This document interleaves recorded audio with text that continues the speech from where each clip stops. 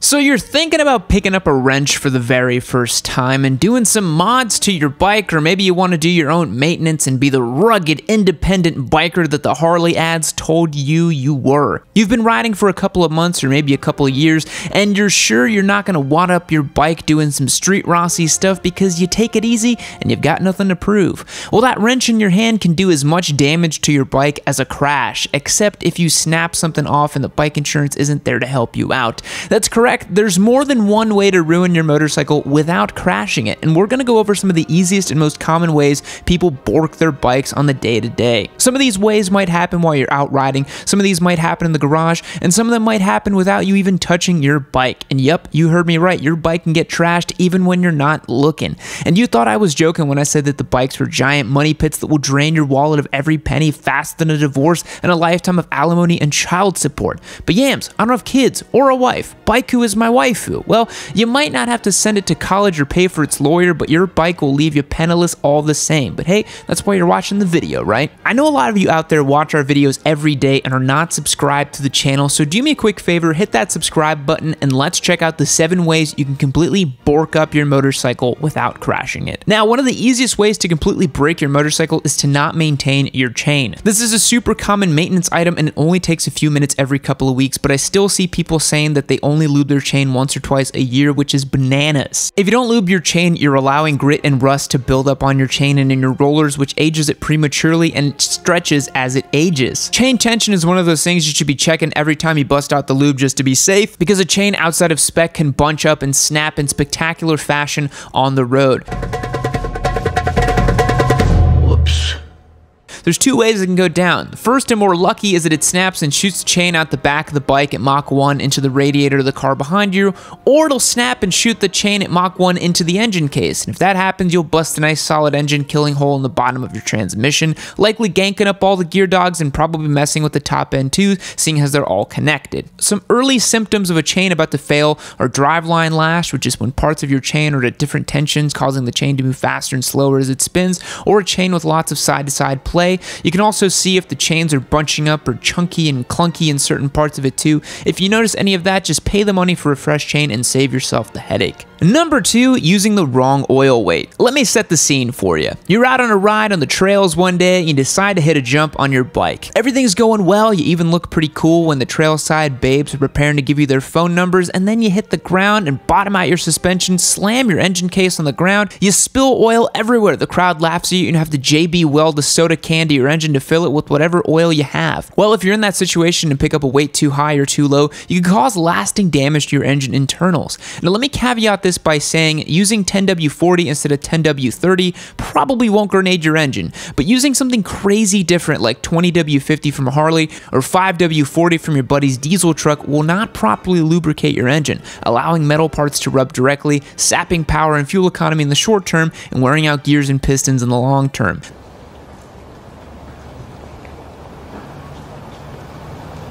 I made a huge tiny mistake. There's a reason your manual tells you which weight to use, and if you're at all confused, just call up a dealership's service department and they'll tell you exactly what to put in your bike. Don't think that you need to spring for that fancy Motul 300V in your Grom to keep it healthy. Special oils like that aren't going to do anything for you that the basic Yammie lube can't. But we all love the forbidden salad dressing smells of Motul 300V. They didn't sponsor this video, but they should. Number 3, torque. Torque is awesome, right? It makes your bike do all sorts of dank nooners, and it's the reason why you totally smoked that Corvette off the line. And although it brings some sadness deep in my soul, too much of a good thing can be bad, specifically when it comes to torquing down bolts. Just like oil weights, your manual should include torque specs for most of the bolts you'll be pulling out on your bike, so make sure you can get them back to the proper value. If you're not using enough torque on bolts, they'll work themselves loose, sometimes falling completely off the bike. And if you decided not to torque down your front axle nut, then you better be pretty good at floating wheelies. More commonly though, people over-torque a bolt, leading to sheared and stripped bolts or cracked and stripped out threads. Hello darkness, my old friend. I've come to talk with you. I most commonly see this with oil drain plugs, where someone uses a wrench to seat the bolts, instantly cross-threading and then torquing it just a bit too far and ripping the treads out completely. If you're stuck running off to your local hardware store looking for a tap and die and a new bolt to fit in the hole, you got lucky and you didn't crack the oil pan. Remember, my little squidlet G&T isn't always right. Take that extra second and check the torque values in the manual. But you know what won't break down on you? The Lawnmower 3.0 from Manscaped. That's right, you can run this little puppy at redline until the battery dies all day, every day, and not worry about it blowing up on you. And I have a smooth, hairless body to rival the Greek gods. Well, maybe not the Greek gods exactly, but when was the last time you worked out? But hey, at least you'll be smooth, and 8 in 10 partners do prefer a trimmed downstairs. And with the performance package, you'll get the Lawnmower 3.0, the Weed Whacker, and the Shears 2.0, the ball wipes, the ball deodorants, and everything else you need to get your junk in tip-top shape. If you pick up the perfect package, you'll also get Manscaped's anti-chafing boxers and the Shed travel bag for free. Christmas is right around the corner, my dudes, and if you've been looking to get yourself a gift or someone else in dire need of some good grooming, the perfect package is the way to go. Click that link down below and use the code Yammie for 20% off your order. Do it, your balls will thank you. Number 4, tunes. Every motorcyclist on the face of the planet purchase an exhaust for their motorcycle at some point unless they ride a Versa 650. It's only natural. You want your bike to sound better, make a little more power, and chances are your new aftermarket can looks a hell of a lot cleaner than the stock pipes your bike came with. Most of the time, people pop a slip-on their bike and call it a day, but some folks go that extra step and get the tune and the full system for maximum power. If you're using a base tune from a manufacturer, that's no biggie. The problems comes when people start modifying the tunes without understanding what they're doing. They think they want to add a few ponies to one spot in the rev range, changing the air-to-fuel ratio, and the bike starts running like trash, knocking and pinging, or just running dangerously hot. This is one of those things that won't blow up your bike instantly unless you go completely hog wild, but it could do some real long-term damage to your bike. If you're not a professional or you're not willing to nuke your engine, it is best not to edit the air-to-fuel ratio tables yourself. Just take it to a dyno or get an ECU reflash. They're going to do a way better job than you, and if they blow up their bike, you have an out. Number 5, parking outside. Another thing that won't cause your motorcycle to instantly burst into flames if you put the kickstand down while in sunlight, but parking outside in elements can have its own problems, specifically to fully fared motorcycles. You see, it doesn't take that much force to push over a motorcycle, and if you don't believe me, go try this out. Stand on the left-hand side of your bike with it on a flat surface and press with your thigh until it's upright. You'll notice that it gets lighter and lighter as you move closer to the upright. Wind can blow down a motorcycle, no problem, especially if you use a cover for your bike. If you park your bike outside, make sure that it's tucked away as much as possible and keep it away from getting knocked over. It'll save you busted levers, mirrors, fairings, and all that, which can cost a lot of money to replace. You can get yourself some crash guards to prevent some of the damage, but it's best if you keep your bike inside. Not only will you have to not worry about it getting blown over or anything like that, but you'll also avoid turning it into a giant rust bucket in the rain, or rats and mice climbing into your bike and chewing on electrical cables, or any other kind of nonsense that happens outside. If you've ever seen the underseat of a bike that lives outside, you know how hard it can be on your bike. Number 6, bad shifting. Now, this one's really hard to get wrong, seeing as how motorcycles have sequential gearboxes, meaning you can't money shift, but it is possible to nuke your transmission if you shift like a dum-dum. If you're too ginger with the shifter, you don't have the clutch all the way in, you run the risk of grinding your gears, and when you're too soft with the shifter, you might not get the gear all the way in position and find that you're just riding the bike pops out of gear in weird places. If you get a false neutral like that, just pull in the clutch and slap it up a gear with the gears are spinning slower. You're less likely to hurt them that way.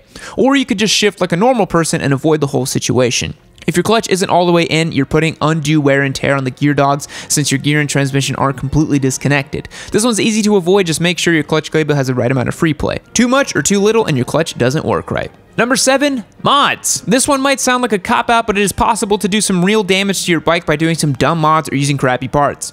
Something like popping a fat Turbski you bought on Amazon for $50 on your Busa will probably leaving your beloved highway monster a chunky paperweight. Or more realistically, using universal parts like levers, slip-ons, or lights. Universal parts work on any bike in theory, but in practice they don't work well on literally anything. You're going to get a lot more wiggle out of your levers, your slip-on will leak, and your lights can short out. If you're thinking about using universal bits and bobs on your motorcycle, I'd strongly urge you to look for something that's specific to your bike. There are some things you can use without worry, like bolt-on windscreens, tank grips, which every bike needs, by the way, and they usually can get them fitted for the tank, or heated grips. Just maybe don't go with the cheapest option. These might not total your motorcycle, but they will cause literally every other biker out there to judge you, and that's almost worse.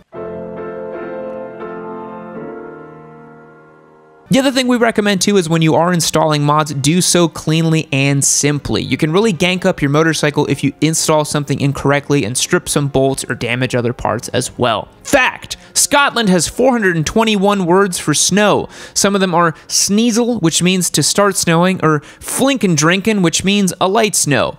Goodbye. So, I hate to break it to you, but this video is actually over. But if you hit this one right over here, you can keep watching your sweet Papa Yam doing some fun stuff. And if for nothing else, do it for Yammie-chan. Don't worry, I'll wait. I'll just wait, it's okay. Take your time.